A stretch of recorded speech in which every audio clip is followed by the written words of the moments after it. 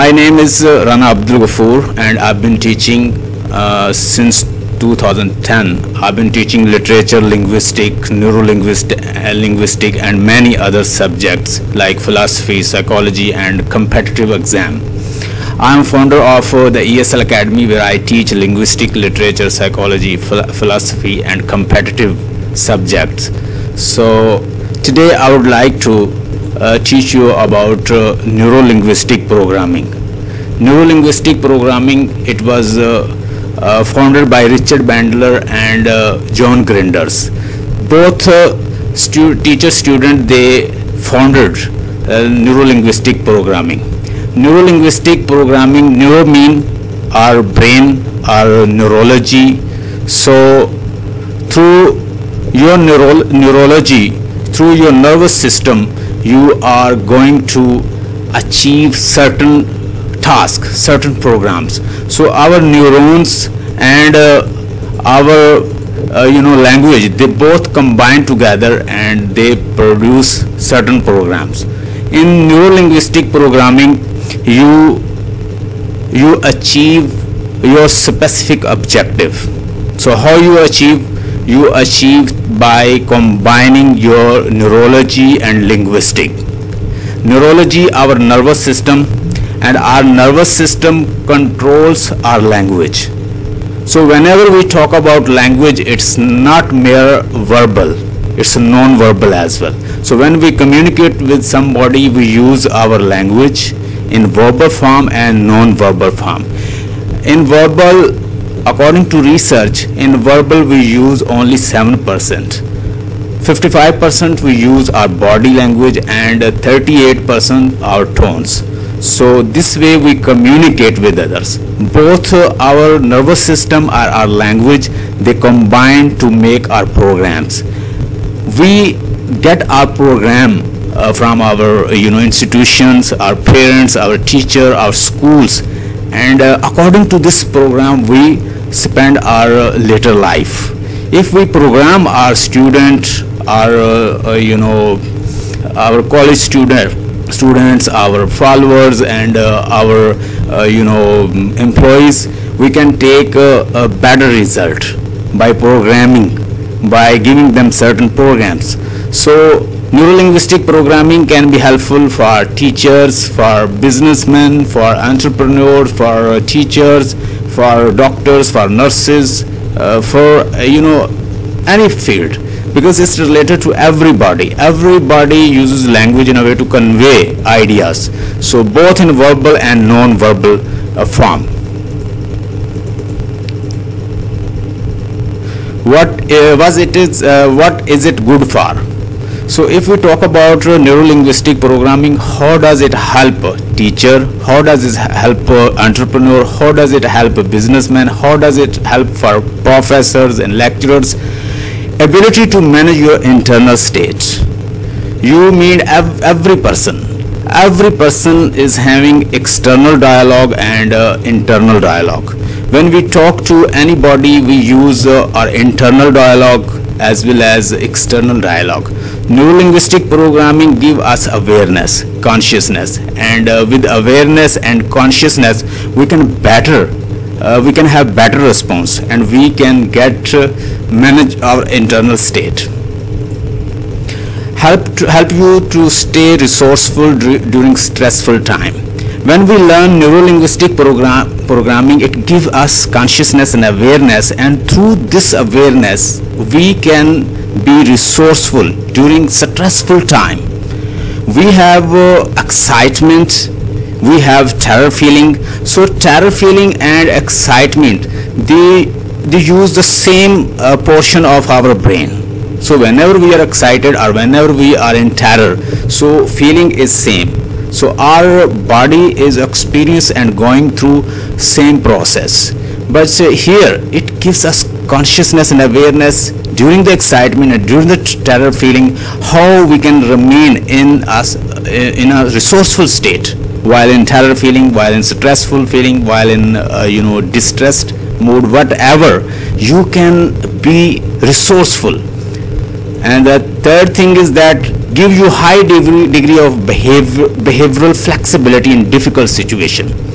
You mean every person may pass through difficult situations and difficult circumstances.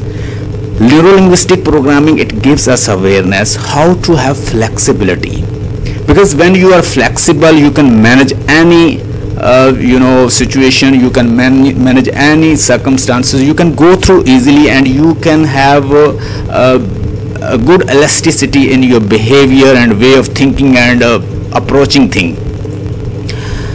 Fourth thing is that increase the speed with which you can learn. Neurolinguistic programming is related to brain, and when you have awareness, you can increase your speed of learning.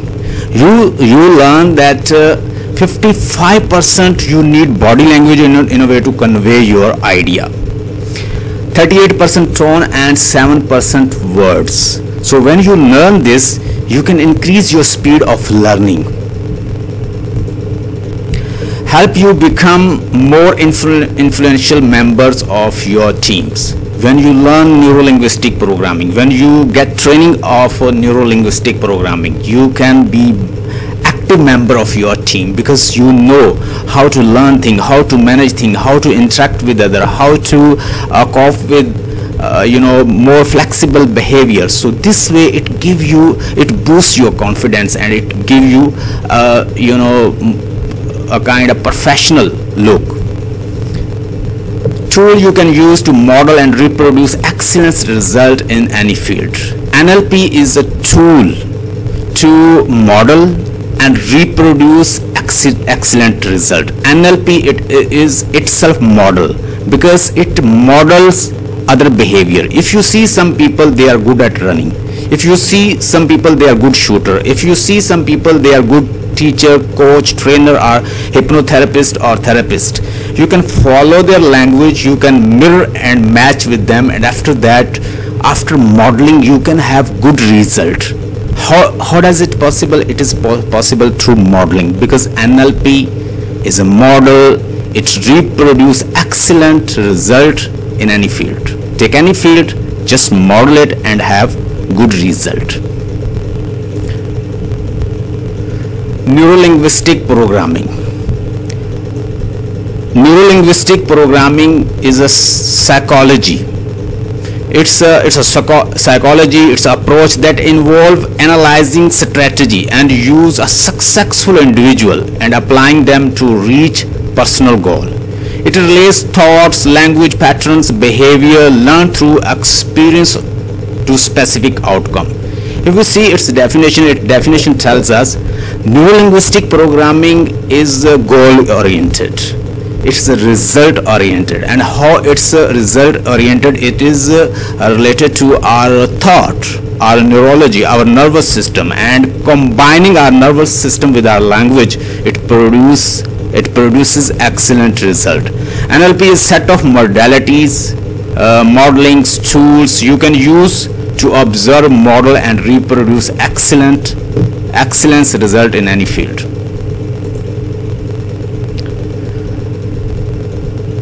NLP activities.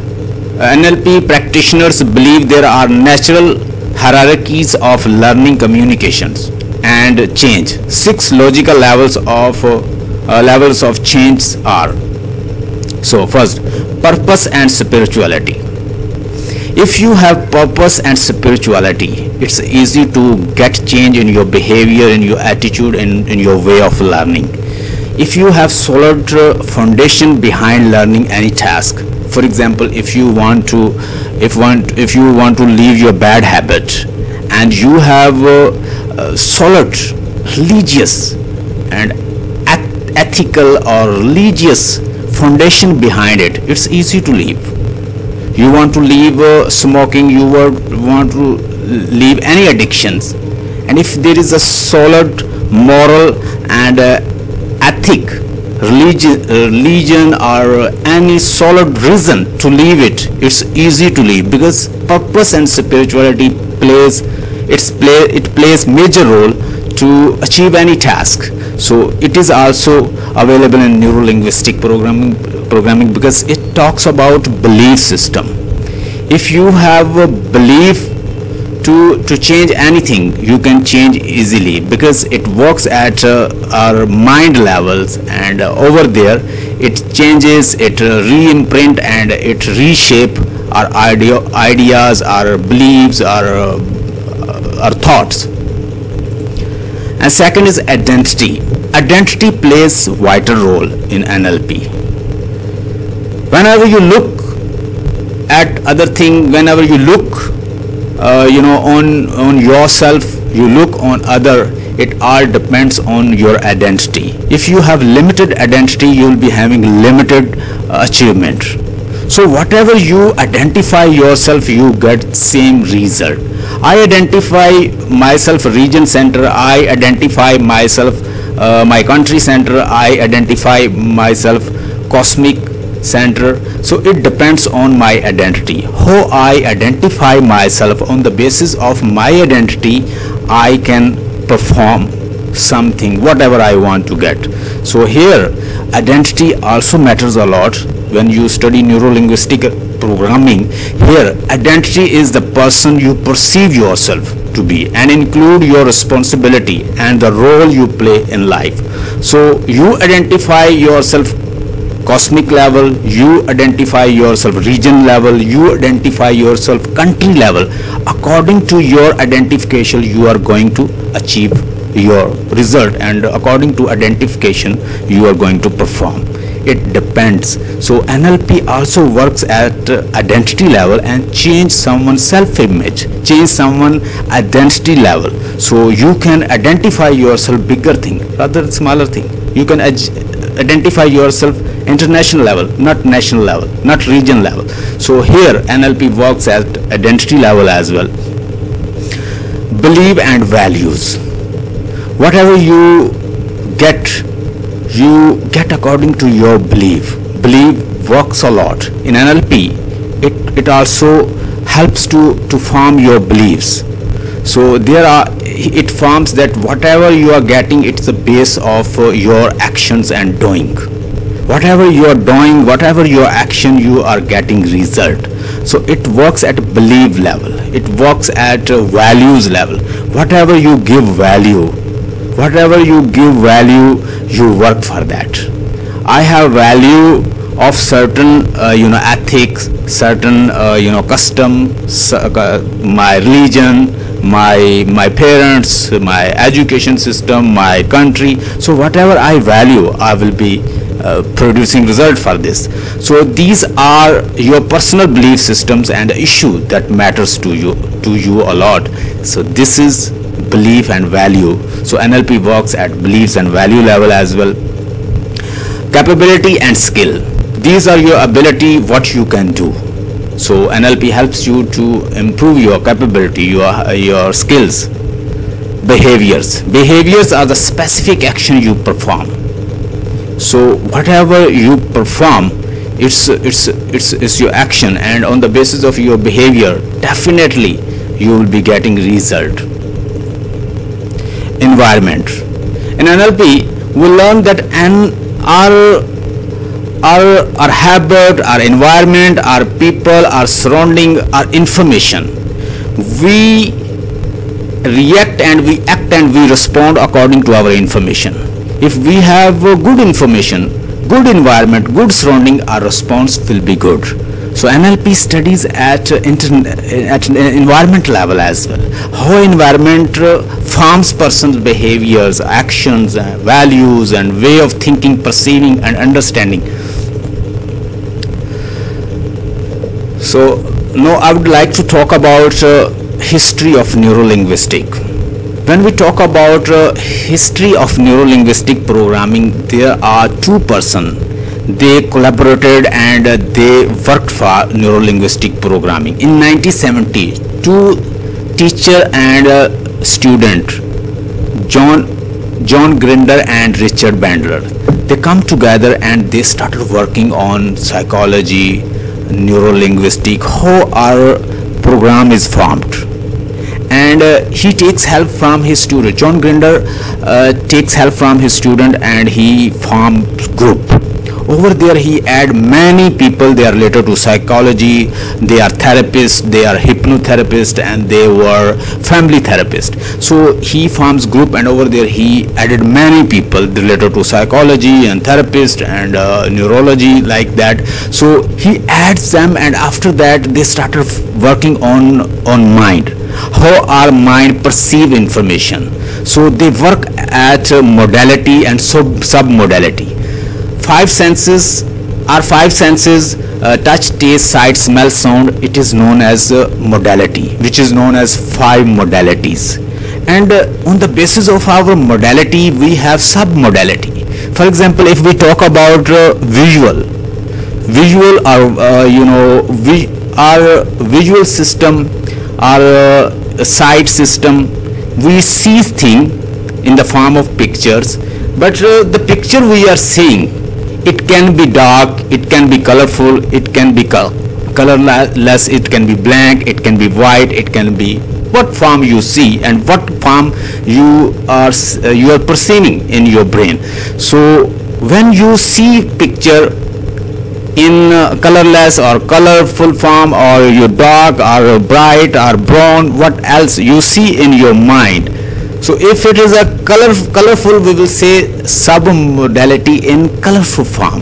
Picture in colorful form, it will be our sub-modality. When we see in dark or bright or what else. So modality and sub-modality, they started working on modality level, sub-modality level, identity level, or consciousness level, subconscious level, and conscious level. They started working, and they take help from three therapists of that time, because they were working on their clients, they were working on their patients, and they were producing wonderful result. There were three main therapists that time. They were working in America. One was Virginia Satir, then there was another was Milton Erickson's, and then there was Fritz Perls. So they were three therapists, and they were working at international level. They were getting lot of clients, and they were producing wonderful result. They modeled their language, and after using their model, they produced wonderful results. They even researched, they wrote book, and they worked at international level. People come to them and they model other behaviors. They model other people. They were successful, and they produce good result. Anthony Robin is also one of them. He also collaborated with Richard Bandler, and they work on shooters. They take some good shooters, and after working on shooters, they take some people they don't know about shooting. So what happened? They model their way of acting, their way of using gun, their way of working. So they model them, and after modeling successful shooter, they get wonderful result. So it means if I can do something, somebody can also learn it. NLP works at many supposition. So there are presupposition about NLP. If I can do something wonderful, somebody can also learn it. There is only feedback, there is no failure. There is only feedback, there is no failure.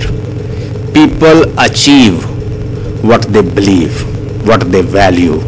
So NLP works at a supposition, presupposition level as well, where people get what they believe. There is only feedback, there is no failure, and if I can do, somebody can do as well. So it works at this level.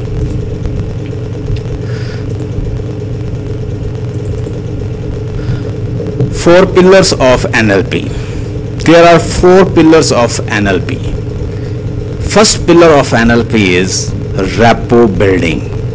When we learn NLP, NLP guides, NLP teaches us that we have to create rapport. You work in organization, you work in school, college, university.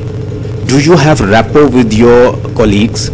Do you have rapport with your head? Do you have rapport with your principal, your boss?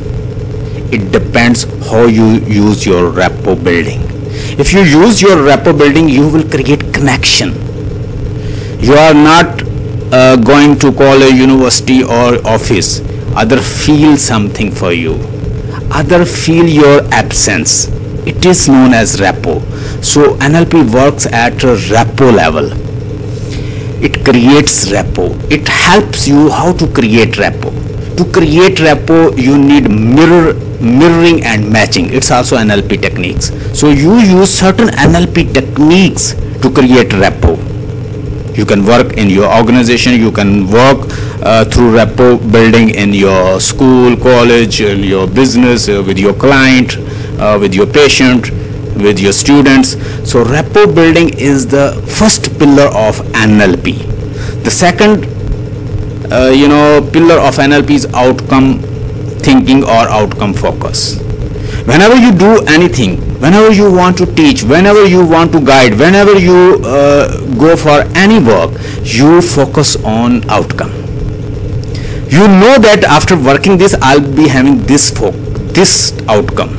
It is a result oriented approach. It is having outcome oriented approach. So NLP help us to work at outcome oriented approach. So here second pillar of NLP is outcome focus, because it gives focus on outcome. What kind of outcome we are getting after doing this? If I'm eating too much, definitely I can get fat. If I am procrastinating all the time, I'm not doing my work, definitely I will not do my work on time. If I'm lazy, I'll be getting this result. If I'm active enough, I'll be getting this result. If I'm attending my school, college in time, I'll be getting this result. It is having outcome oriented approach. And the third thing is sensory acuity. Sensory acuity means it uses our senses to achieve result. It works at senses level. We have 5 senses, and NLP works at VAK level: visual, auditory, and kinesthetic. Visual means picture. Whatever we receive in the form of picture. We get in the form of picture. If I say, tell me something yesterday, tell me something about your work, about your office, your college, your university. So what you are recalling in the form of picture. You recall thing in the form of picture. You will tell that I went to college, I worked over there, I taught my student, and then doing this or that, I come back. So this is what sensory acuity. Here we are using senses of touch, taste, sight, smell, sound. Nothing go beyond 5 senses. All we get through 5 senses. So sensory acuity gives us knowledge how to perceive things through 5 senses. How 5 senses play role to achieve goal. How we receive data through 5 senses to our mind. And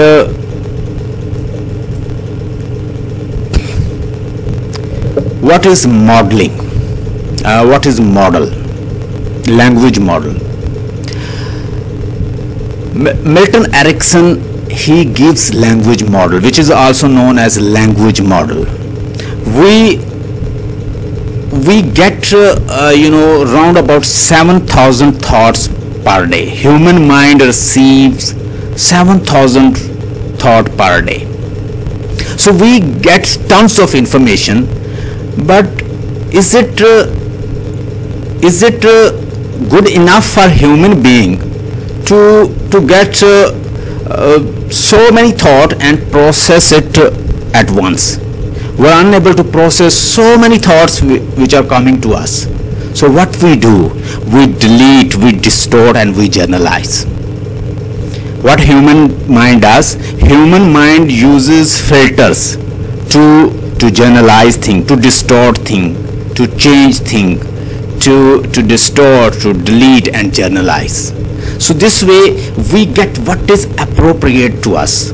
When we are going to our office, we are coming from our office, we are going to college, we are coming back from our college, we see so many things, so many people they come across. Do we remember all people?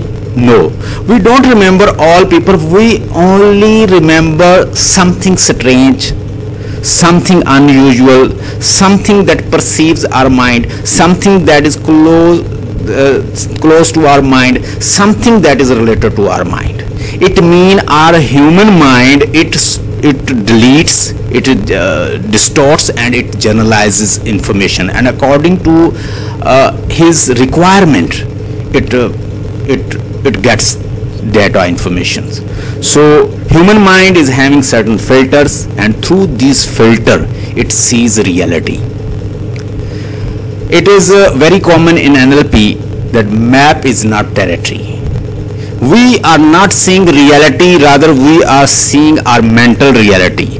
Human mind sees through mental reality, not actual reality and existential reality. There is one existential reality and there is one mental reality, and we runs according to our mental reality. If so many people are over here and we show them one picture, every person will be giving different view according to his or her deletion, distortions, and generalizations. So every person sees his or her mental reality, not actual reality. Therefore in NLP it is called map is not territory, and here in NLP we use language model to delete, to distort and generalize. Once we know language model and we talk to somebody, we use NLP technique, mirroring and matching, reframing, anchoring, and other techniques, NLP techniques.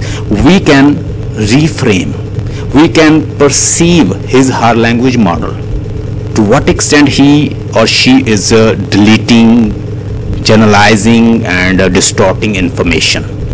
Because we don't see reality, we see mental reality which is existing in our mind, not in actual world. Because actual world and our mind, they have different approach to perceive things, to have things.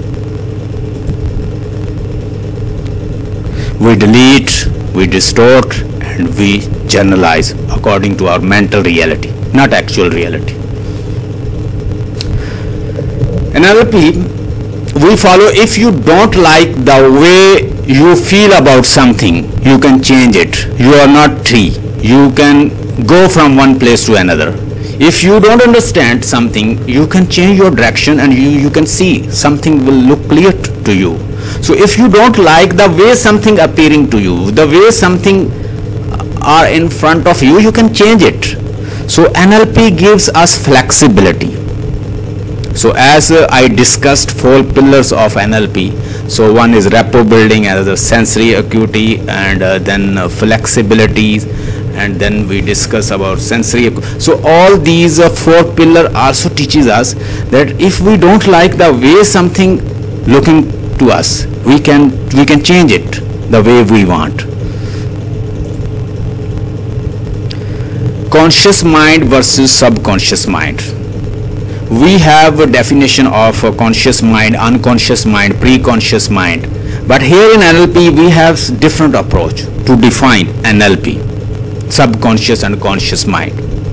Conscious mind means you are talking to me at the moment you are watching me and I'm in front of you. At the same time you are talking to me and I am talking to you. You are also recalling your fridge, your kitchen, people, and the voices of your near and dear. Everybody, they talked to you yesterday, day before yesterday, some year back. You can recall through modality and submodality in your mind, like 5 senses. You are recalling all these things. So it is your subconscious. Whatever you have stored information in your mind, it's your subconscious mind. You are talking to me, but at the same time you are recalling images of your parents, your surrounding, your near and dear, and your house, your kitchen, and your fridge, and something like that. Even you know what is in your fridge. Where is that? It's stored in your subconscious mind. So in NLP we say conscious mind is that when you are aware of something right in front of you, but there are some data, there are some information stored in your mind. It is stored in your subconscious mind. If you know the art of reprinting your subconscious mind, you can change you can change your result. If you work on your subconscious re-imprinting, you can change your wellness, you can change your mental wellness, you can change your result, you can change your way of reading, you can achieve better result, you can have a good relationship, you can have good health. So we can, if we work on our subconscious mind, we can change our view, we can change the way we looking at things. So subconscious re-imprinting, in NLP we learn how to re-imprint our subconscious mind. Our subconscious mind is also known as habit mind. Whatever you're doing through autopilot way, you get up early in the morning, you talk to same people, you meet same people, you go to same college, same class, and you come back. You're doing it, you've been doing for 10 years, you're doing for 10 years, 12 years, it is in your subconscious. You are even driving bike or car, it is through your subconscious mind, because you are somewhere else, you're thinking somewhere else, but through you're talking to somebody in conscious, through conscious mind, but subconsciously you are driving car, because it been through habit. So whatever you are doing through habit, it is known as your subconscious mind. Presuppositions of NLP. I already discussed some presupposition of NLP. Whenever you learn about NLP teaches you some presuppositions. So have respect for other person's model of the world. When you talk to anybody, he or she is having her own model of the world. Map is not territory. Whatever you are doing, it is through your mental map. It's not through reality. World reality is something, but your mental reality is something else. When you contradict somebody, when you come across anybody who is having different map of the world, if you have consciousness, if you have awareness, and you have studied NLP and its model, what would you do? You will respect other map of the world, because each and every person is brought up with different map of the world. He or she is brought up by different institution, different parent, different culture, different religion, different way of thinking, and different beliefs. You respect other models of world. Everybody is having her model of world. In NLP it is called that having choice is better than having no choice. So when you learn NLP, it gives you choices. You are not limited now. You have many choices, because when you respond to somebody, you can either react or positively or consciously respond. So when you learn NLP techniques, when you learn NLP models, when you learn NLP, it gives you consciousness, awareness, and choices. You respect other model of world, other mental reality, because her reality is different from your reality. The map is not territory. NLP presupposition teaches us everybody is having her own map of world. So the map is not territory. Whatever you have map, it is not as the territory. It is just your and limited to your mental reality. So you respect, you respond, and you consciously respond other. Mind and body forms linked system. In NLP, mind and body one.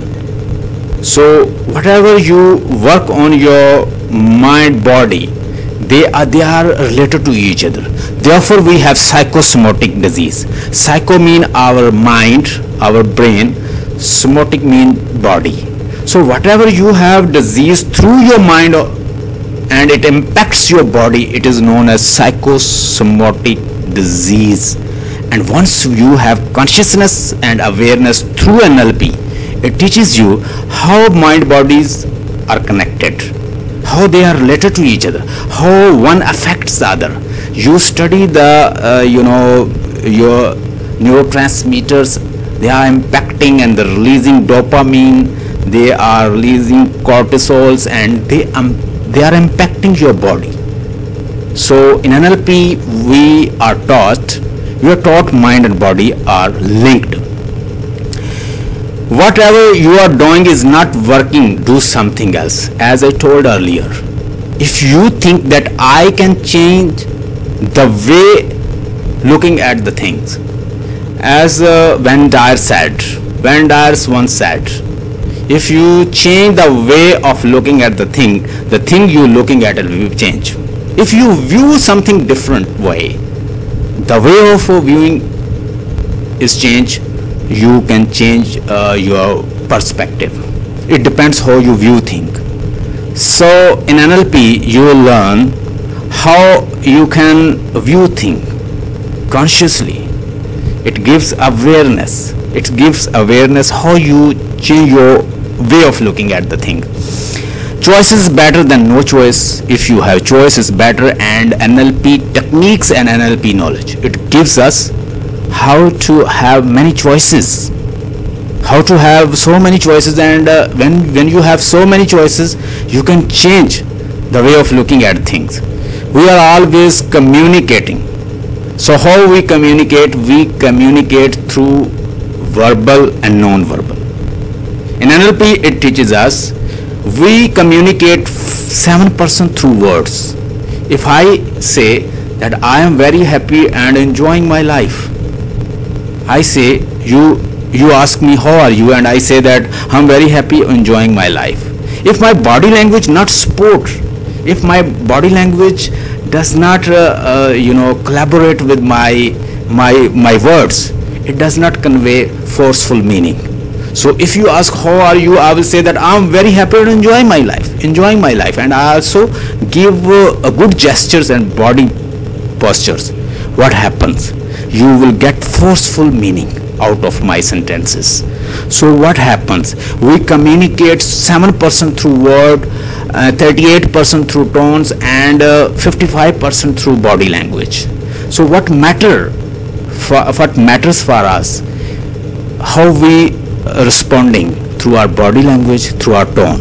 It matters a lot, because 7% we need 7% word. So for communication we need body language and tone, because it matters a lot. The meaning of your communication is the response you get. So whatever you communicate, according to your communication, you get its response. If you talk to somebody, according to your communication, you are getting response. If you are communicating well with other people, the people they are listening to you, you will have better response. So it depends on how you communicate with your audience, with your people, with your student, with your listeners. So NLP gives us consciousness and awareness. It teaches us how to communicate with your listeners and people. Modality and submodality. A person's representational system is known as modalities. When we talk about modality, we have 5 senses. And whenever I talk about 5 senses mean modalities. And it has submodalities as well. We have visual modality, gustatory modality, auditory modality, olfactory modalities, and this way our touch, taste, sight, smell, sound, and we have kinesthetic modality. Visual, when we talk about visual mean images, picture. Whenever we recall something, we see in the form of picture. If I show you, I say apple, there will be an image of apple in your mind. I say elephant, there will be image of elephant. I see, don't think about black elephant. So when I see, don't think about black elephant, so image of elephant will come in your mind. Automatically it will come, because mind perceive information in the form of image. What happened?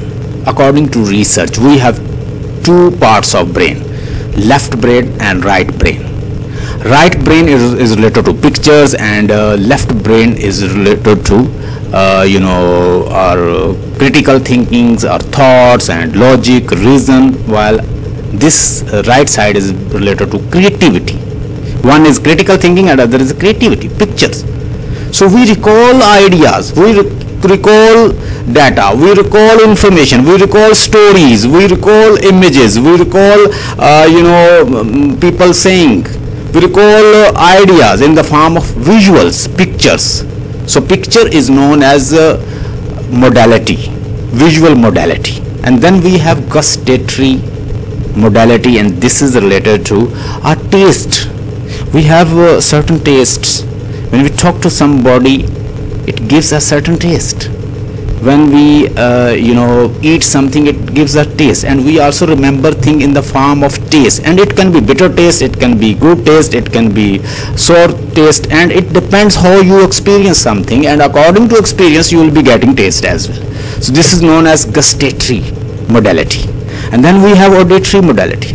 Some songs are sweet, some are bitter. So some melodies, they look sweet. So it depends according to your experience, how you experience things, and according to experience you will be having auditory experience. So it is known as auditory experience. And then we have olfactory. Olfactory is related to smell. How you smell something. You remember some person from smell.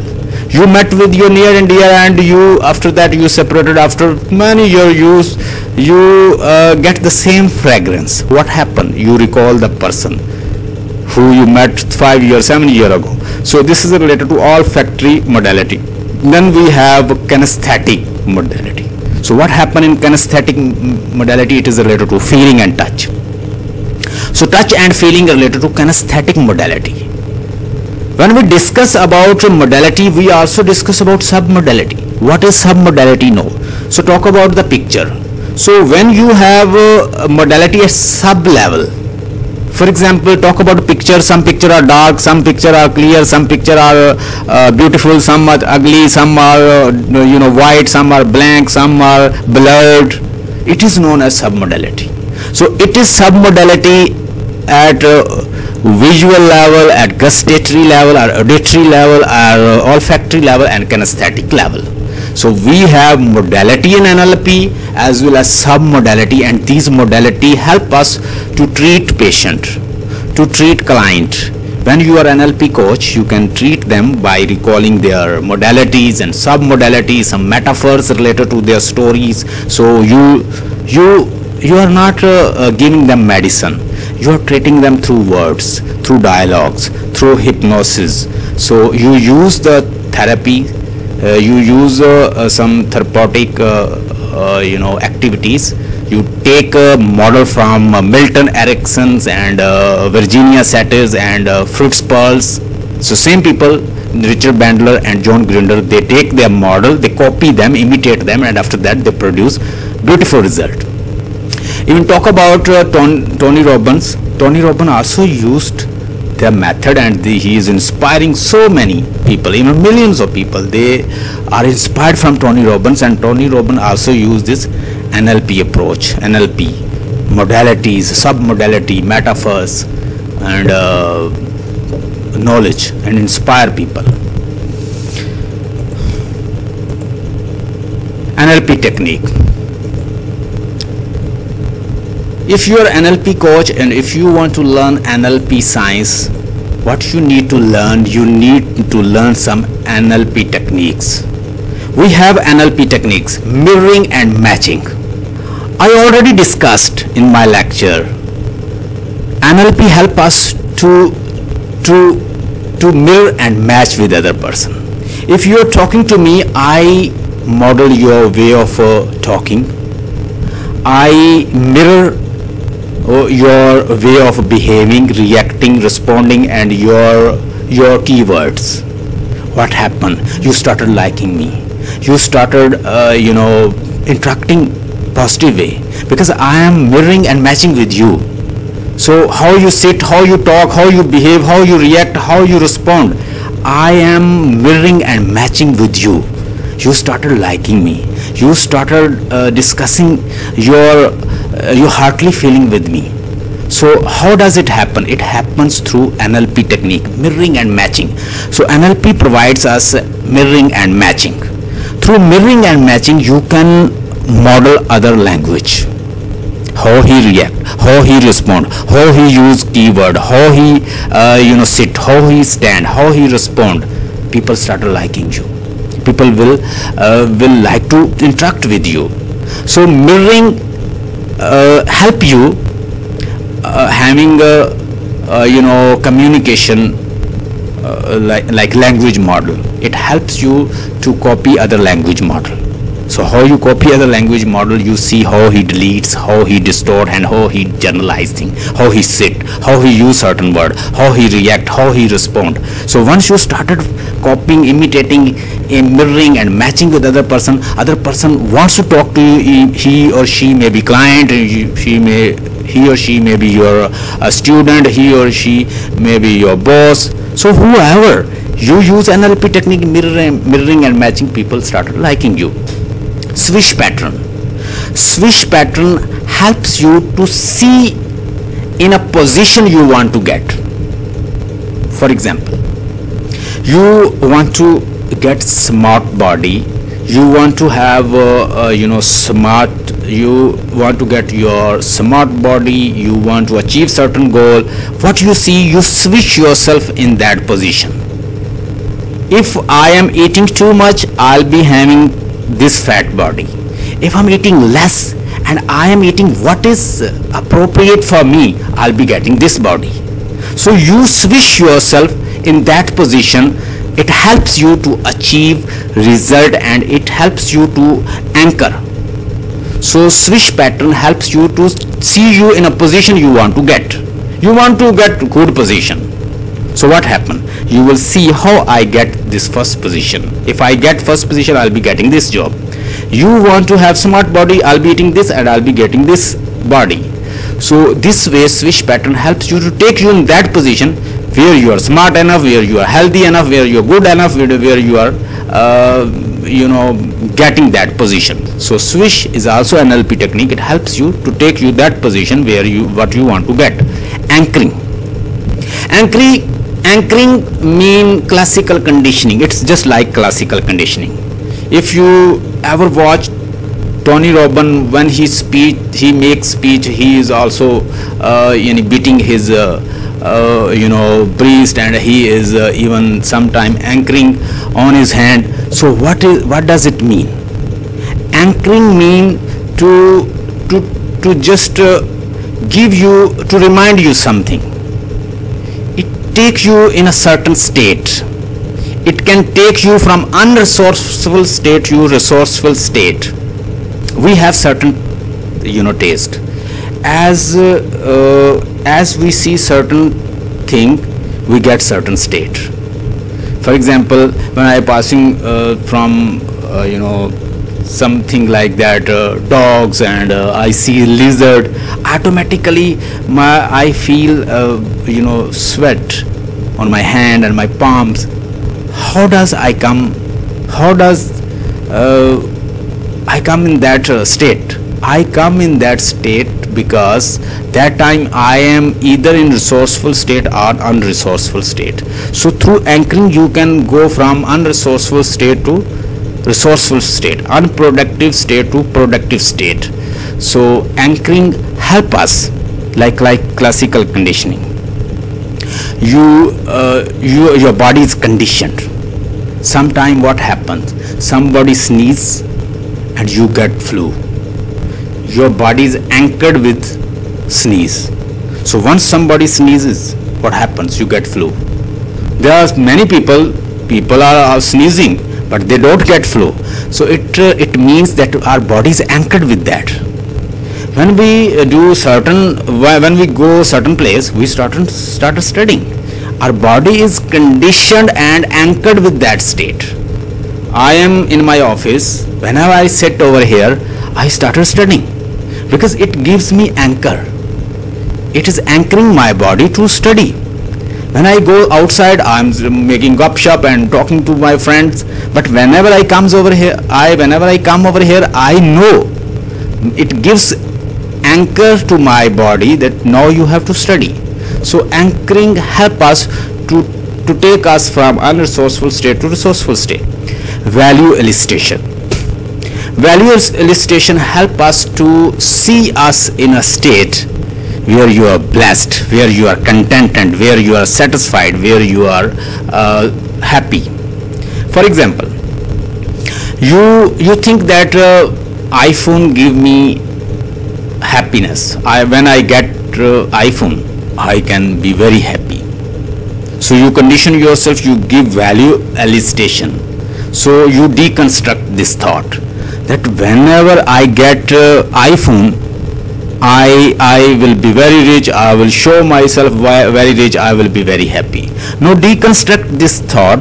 If the meaning of getting iPhone is happiness, then I can feel happiness inside me. I can be satisfied, I can be contented, I can be happy without iPhone. So I can be happy without iPhone. I give value elicitation that the source of iPhone, the meaning of iPhone is happiness, then happiness is possible without iPhone. So this way you give value elicitations through NLP technique and you can enjoy happiness without material things. And then language pattern mean we use language pattern by deleting, distorting and generalizing things, and every person uses these filters in a way to process informations, and according to mental reality he forms opinion. And then there is a eye movement. Eye movement is also it's also a kind of an NLP technique. In NLP we notice other people eye contact. As I told earlier that right brain is related to images and creativity, left brain is related to critical thinking, it's related to your audios, and it's related to like critical thoughts. So it is a well common thought and it's a well known quote, eyes are the window to our soul. So once you see in eyes, according to NLP, so you see memory, left side you are recalling visual memories, oral memories, inner dialogue. When you see downward, you are having internal dialogue. When you see left side, right side, you see visual constructing image, nerve seen before. Oral constructing sound, like that. Kinesthetic memory, it's all related to our right side of brain.